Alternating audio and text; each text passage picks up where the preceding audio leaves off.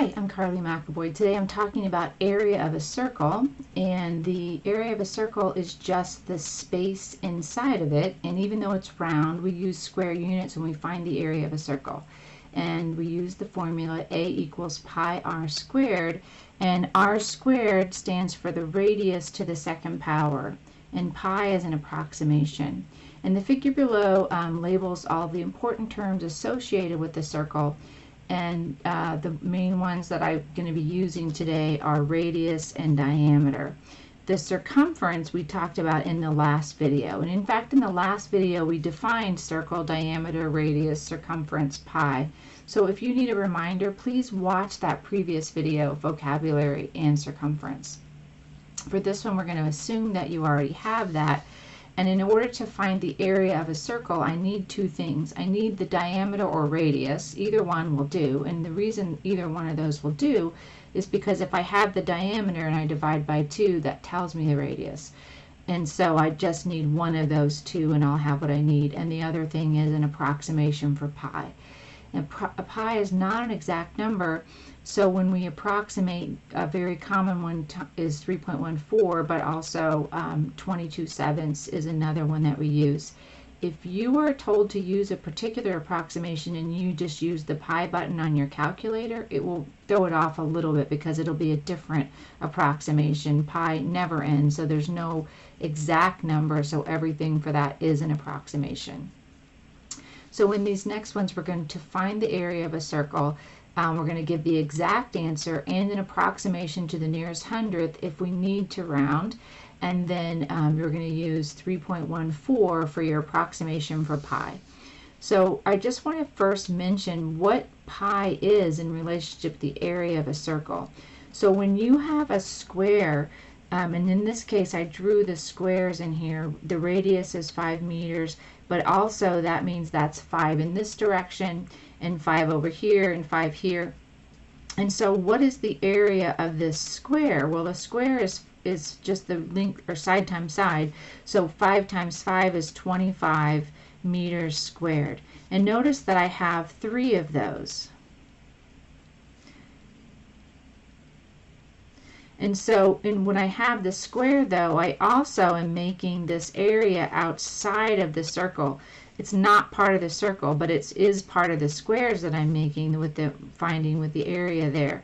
So those areas, if I was to cut those off and put them in down here, I would cover most of this fourth area here, but not all of it. And so what's the rest of that we need? And this is not an accurate drawing, but let's say there's some left over after we do that.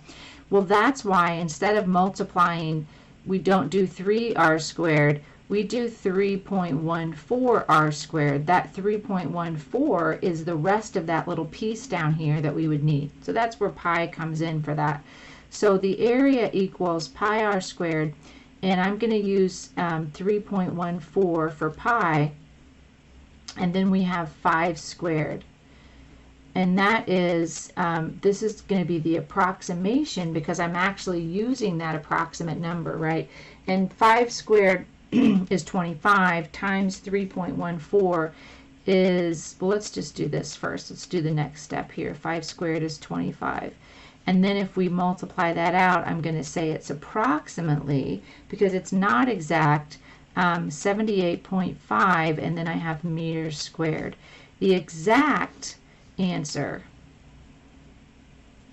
would just be the 70, would be the 25 pi meters squared, because this is the r squared. I didn't approximate pi, I'm saying exactly. I'm going to leave the pi in for the exact answer.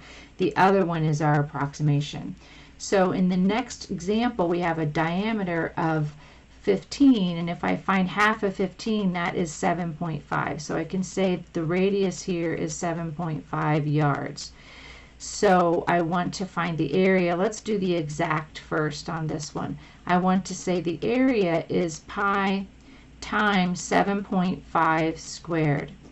And then 7.5 squared is 56.25.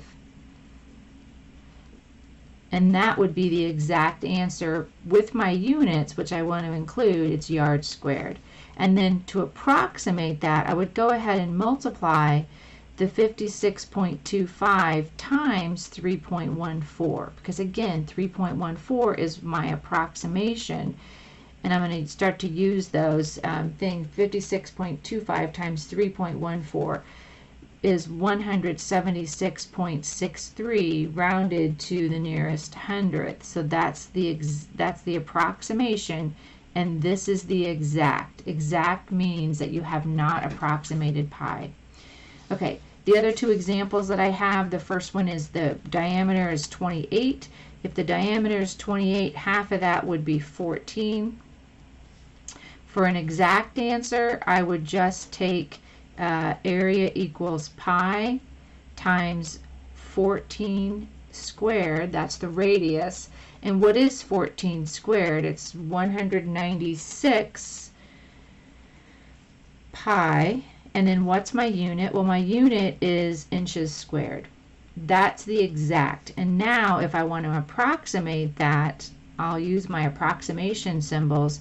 It's 196 times 3.14. That being the approximation. I also could use 22 over 7, but we just were told to use 3.1 in this one. And that gives me 615.44 inches squared as an approximation. So what about the next one? Well, the next one, interestingly, is 1.4 as opposed to 14. So maybe you could guess what some of these answers are going to be, knowing that we're just changing the decimal point. We've just moved it over one place in there. My exact answer is going to be pi times 1.4 squared. And that's going to give me 1.96. So see how it's similar to the last answer of 196. It's going to give me 1.96 pi. And then we have centimeters squared. That's my exact. And my approximation then would be 1.96 times 3.14. You see how we're 2 decimal places different because it was 2-dimensional there, and so it's 2 decimal places different. If I move that over 2 places, I should use my approximation symbol there. I should see 6.15 centimeters squared. All right, so that's all there is to it for area of a circle. I hope you're having a great day, and I'll see you next time.